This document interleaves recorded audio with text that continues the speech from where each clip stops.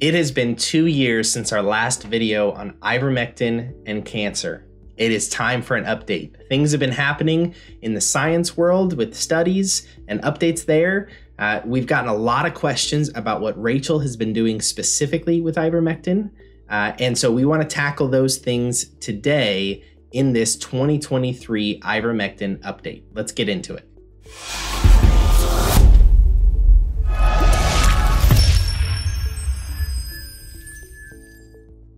All right, we're talking 2023 ivermectin update. First off, as always, I am not a doctor. Please don't take anything I say to be medical advice for your specific situation. We're talking from our experience, what we've found in our own research in Rachel's cancer journey as we've been working with her doctors. And so we will always recommend that you work with a team of doctors that you surround yourself with that are open to new and emerging science concepts in cancer treatment, but that always we look to the science, the research, the evidence of really beneficial outcomes. And so that's what we're talking about today. All right, we're specifically going to tackle three main areas. We're going to talk study updates since 2021. So what's happening in the clinical study realm around ivermectin and cancer. We're going to talk the specific dosage and methods and plan for Rachel, because that's where we've gotten most of our questions over the last 2 years. And then finally, we're going to talk just a little bit about how to get ivermectin for cancer. Again, ivermectin is this kind of trigger word in the world right now. And so it can get lost if you go to your doctor and say, hey, can I have ivermectin? That doctor may have a response based on things completely unrelated to the cancer research happening. And so having the right tools in your toolbox to handle that is important. So that'll be the third thing we tackle today. All right, but first, let's get into the study updates since 2021, so since 2 years ago. All right, so from the studies that we looked at back in 2021, there are no new results coming out of those studies yet. And so it really takes a long time. Many of the studies we looked at are on a 5-year or even 10-year time frame. And so we haven't seen those documented results coming out of those yet. But there are 2 new studies that have kicked off that I think are worth talking about. Both of them were last year, and one is looking to validate whether ivermectin suppresses pancreatic cancer, utilizing the mitochondria dysfunction pathway. And the second one is looking at ivermectin as an inhibitor for tumor metastases. And so what this demonstrates for me is that the research is continuing. There continues to be a backing, seeing that ivermectin can be valuable in specific cancer situations. And so that's what we're keeping an eye on. Now, even though there's not specifically new study results documented and published, there are a series of studies happening at City of Hope by a doctor named Peter Lee. And he's been running these studies for a few years already. And there was an interview with Dr. Lee that I thought was really worth highlighting because he talks about some of what they're starting to see demonstrated. So again, not the documented record of the study yet, or the finalized peer-reviewed results of the study, but some really promising things that he mentions. And so the first thing they were trying to validate is if ivermectin induces immunogenic cell death. And what they found so far, this is his own words, is that cancer cells do not form tumors in animals that have already been exposed to ivermectin treated cancer cells. And so what's interesting is they were seeing that if they can take cancer cells, treat it with ivermectin, reintroduce it to the environment, almost like a lot of vaccines work, that can almost seemingly vaccinate, and these were animal studies, vaccinate an animal against the further formation of those tumors. It seems to induce some form of immune system's ability to recognize those cells. The second thing they were looking at is if ivermectin synergized with an immune-based treatment, such as anti-PD-1, which is just a specific immune-based treatment. What they found is that ivermectin was actually triggering an immune response as shown by the presence of immune cells within the tumor. And so ivermectin was inducing the immune system to recognize and penetrate the tumor, which is huge. They also found that ivermectin by itself was insufficient to stop the growth of existing tumors. And so this isn't a big surprise. Often when we look at alternative treatment options, they can be kind of like a slow-moving ship. They can take time to change our body's structure and the trends that our immune system have been on.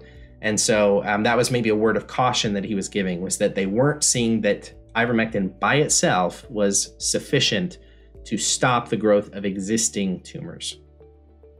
And then they are moving forward and currently running studies to determine if ivermectin can induce enough immunogenic death of growing cancer cells to auto-vaccinate people against that cancer.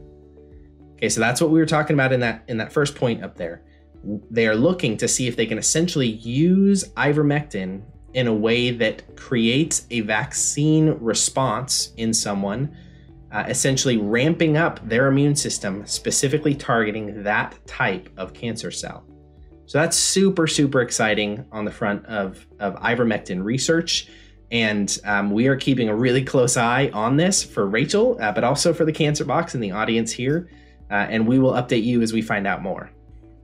All right, let's talk about Rachel's plan. Some of you may be just waiting for this section because these are the questions you've been asking, because we didn't get super specific in our last video.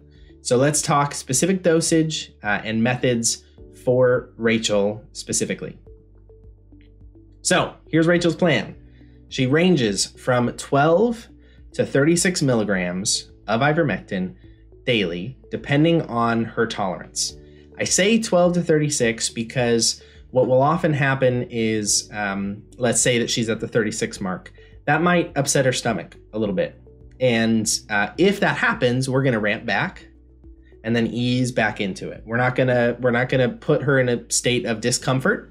And so when we see that response, we just go, okay, let's tone that back a little bit tomorrow. And so that's why it can range anywhere from 12 to 36. Really, the target is 36, but sometimes that doesn't seem to be quite tolerable for Rachel's stomach. She's doing this 4 times per week. And the reason for that is to modulate the impact and to reduce the opportunity for resistance. So really the idea is essentially we're keeping the cancer on its toes. It doesn't know when there's going to be ivermectin in the system or not. It can't really build a tolerance in the same way that it would if you were just constantly dosing the same amount every day to your system. And so I will be honest, there's not the research for ivermectin that shows that that's an effective approach. It was something in talking with some of Rachel's doctors that we said, okay, let's give this a try. It works with other things like vitamin C or turkey tail mushrooms. And so maybe let's see if that seems to be effective with ivermectin as well. She takes it in the mornings just before a meal. And we just had to figure out that that's what made sense. If she ate and then took ivermectin, it would upset her stomach. If she took ivermectin and didn't eat soon enough after that, it would upset her stomach. And so we really just found, okay, yep, right before you eat, pop the pills, have your breakfast, have your cup of coffee, and move forward with the day. And she really, on a normal day, doesn't have any adverse side effects or side effects that she notices at all, as long as we're following the plan. So that is what Rachel's doing. Again, that is not something that is intended to be a cookie cutter for anybody else. We're really just trying this. Rachel is stage 4 colon cancer. Now she's in remission right now, which is wonderful. We actually just celebrated the 5-year mark since her original diagnosis. And so we're on this journey of some things have popped up and we've been able to treat them. But we are continuing with ivermectin because we believe in its efficacy in a cancer environment. Okay, I want to finish by talking a little bit about how to get ivermectin for your cancer situation, because it can get a little bit complicated. So at a really basic level, the first thing you can do is you can find a doctor that is willing to prescribe it for cancer support. We haven't found that to be incredibly difficult to find a doctor that when you bring some of the research that's been done to say, hey, this seems to have very little side effects or adverse effects, and it may help in my situation. I'd like to try it. Are you willing to write me a prescription?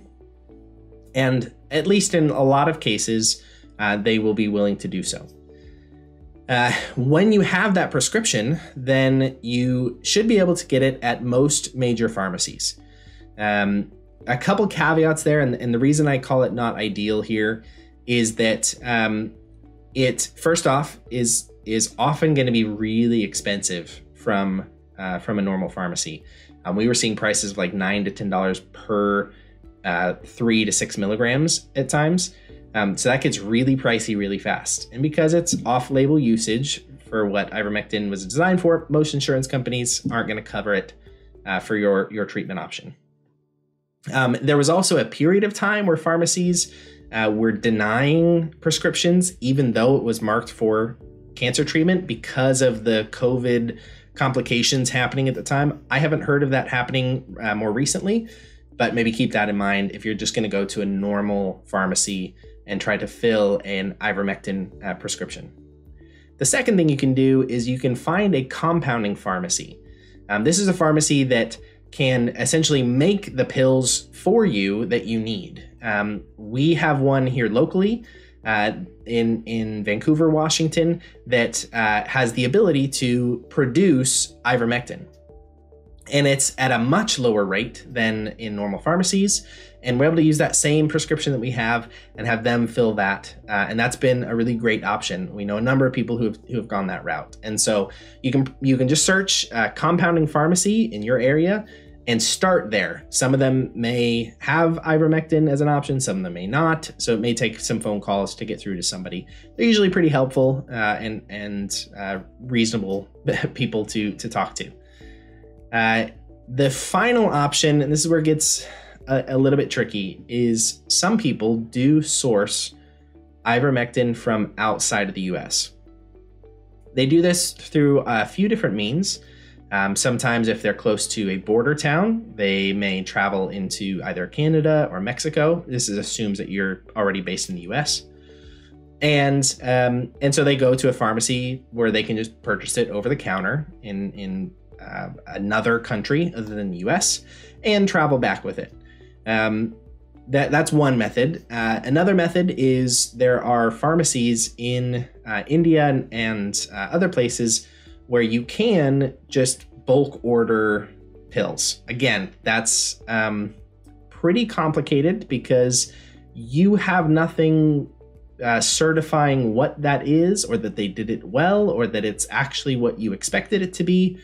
And so that can be a truly, genuinely dangerous option. But some people have done it. And so what I really want to talk about in these different options are, I think it's just important as you make your decisions to know the weight of the decisions you're making. And so there are some legality concerns if you're going the route of sourcing ivermectin outside of the US, outside of the purview of the FDA, who kind of gives a stamp of approval on any pills you would get from a local pharmacy or even a compounding pharmacy. In most cases, this is actually straight out of the FDA's website. In most circumstances, it is illegal for individuals to import drugs into the United States for personal use. I think that's something that people maybe don't think intuitively. They think, well, as long as I'm not selling it and it's not a narcotic medication, it's fine. From a legal perspective, there's not a real distinction between what the medication is used for. There are some exceptions, and this is where I would say, if you're really considering going this route, maybe consult a lawyer, because this gets a little bit gray. But essentially, if the drug is for use for a serious condition for which effective treatment is not available in the United States, so again, we're getting into a gray area where I would imagine the legal system would say cancer has effective treatment options available in the US. Again, some of our listeners may disagree with that from a holistic healing perspective. We may believe that the US in some ways is behind other countries in their integrative approach to cancer treatment. Number two is if there's no commercialization or promotion of the drug to the US residents. Basically, if you can't get it here, then perhaps you could source it somewhere else. Three would be the drug is considered not to represent an unreasonable risk. I think ivermectin would likely fall under that category. Four is the person importing the drug verifies in writing that it's for his or her own use. So that's like when you're going over the border and you would declare that you've picked this medication up.